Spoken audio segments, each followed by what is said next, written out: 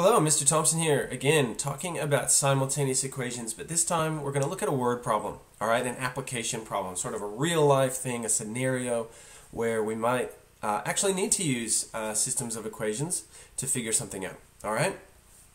So there are some hot tips, some very important suggestions, all right, some steps that are really important when you're solving a word problem in general, but especially as well with simultaneous equations, some specific ones here. But a lot of what I'm going to talk about here applies to just about any word problem as well. So let's look. First step. The first step to word problems is to define, especially with algebra, define the unknown quantities, quantity or quantities. With simultaneous equations, it's going to be multiple quantities, okay? We need to define them as pronumerals or variables, so letters or symbols that we're going to use to represent these unknown quantities, all right? The next step is to use the given information. So you need to read the problem, interpret the information, and figure out what relationships do I know between these quantities, and what equations can I write that represent the situation. Okay, that's the trickiest part, really. All right, so that's the part you should probably practice if this is a hard topic for you. Okay, then you just need to solve the equations. All right, I'm going to do that today by hand. We'll do that algebraically, but then at the end we'll also do that really quickly, actually, with the CAS calculator. All right, I'll show you how to do that. Okay, and then of course you check your answer. We'll talk about that especially when you're doing it by hand. Okay. Finally, that is not just getting the answer, getting the numbers is not the last step. The last step is to write it out, because you were given a problem as in words explained, and you need to explain it in similar words. So using it in a sentence, writing the answer in a sentence. All right. So let's dive right into an example. Okay. I'll speed up my writing here a bit because there's a fair lot of it. Okay, a student scored higher on a maths test than on an English test. That would be the case for me. If the sum of the scores is 164 and the difference is 22, find the scores, it should say, the student got on each test. All right, so we don't know what they scored. This is maybe, a little bit of a ridiculous situation. This isn't the kind of thing that you would do much in real life. Usually you're just given the scores.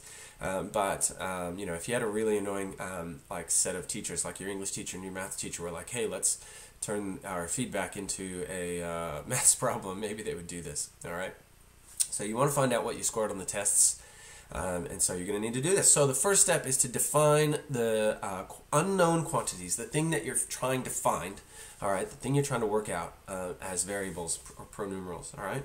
So it says find the scores, again, that should say scores, that the student got on each test. We need to define those as pronumerals, so with letters, right? We can use whatever letters we want. X and Y are the common ones, or you can use letters that represent it, that kind of stand for the thing that we're looking for. So you could use M for the maths test, the maths score, and E for the English score. And it says, so we say let M equal the maths score and E equal the English score. All right, that step is done. We've got two different quantities, one for each of the things we're trying to find. Now we need to write these into equations. So we need to think about what do we know about the scores. Okay, so it says the sum of scores is 164. Now here in Australia, and I think in like England as well, the word sum can be used, for any sort of arithmetic. You're doing sums, you're practicing sums, you could be doing your times tables. But in a problem like this, the word sum always means addition. So what that means is if we add the two scores together, then we get 164. That will never mean times or anything like that in a situation like this. Okay, so we're adding the two scores, so M plus E, and we know that when we add them together, we get 164. All right. Then it says the difference is 22. Difference always means subtraction. Okay, so and the difference is 22. So M take away E is 22. Now, we could have done E plus M here. We could have written those the other way around, because adding two numbers together doesn't matter which order, but subtraction, the order matters. And we know that they scored higher on the maths, so we're going to take the higher one and subtract the lower one. Okay, the higher one subtract the lower one. Okay, so that's why it's M take away E. All right, and that's very important. Otherwise, you'll get the answer wrong. Probably just a negative. Something will be negative when it should be positive, and that you'll probably work that out. Hey, you're not going to score negative score on a test or whatever, hopefully. Anyway, we have our two equations, so now we can just solve these, all right? I'm going to do this by hand, and I'm going to use a process called elimination because it's actually really easy with a set of equations like this. I'm going to add everything down the line. The m's are lined up, the e's are lined up, and the numbers are lined up. So I'm just going to actually add everything together. So m plus m is 2m. Positive e plus negative e is 0e, so nothing. So 2m plus 0, and then 164 plus 22 is 186. So we get 2m plus 0 equals 186, and the 0 doesn't do anything, so we can kind of get rid of that, and then divide by 2, and we get m equals 93. So that actually tells us one of our test scores. They scored 93 on the maths. All right. Now we need to take that and plug it into one of the other equations to figure out e. And we know that 93 plus e is 164. So if we subtract, the 93, I put the 93 there because that's the math score.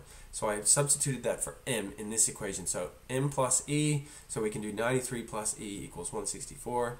Subtract 93 from both sides, and we get e equals 71. Okay, so we have our answers now. The math score is 93, the English score is 71, but we need to check our answer, and I'm going to do that by plugging it into the other answer. You could just do this in your head by saying, well, is the difference between them 22? And you could probably do the work and see that it is, but I'll just write it out like this. And we got 93 take away 71. Does that equal 22? I've used the green equation, which is now behind my head. I've used the green equation, and I'm saying when I plug the values in, does that equation work? And of course 93 take away 71 is 22, or you could think 71 plus 22 is 93, and that kind of thing. Finally, the last step is to write this into a sentence. So we have to write the student scored, or she scored, or he scored, or whatever, scored 93 on maths and 71 on English. You can write that however you want, as long as it's a sort of sentence that makes sense. All right, doesn't have to be any particular set of words, but just make it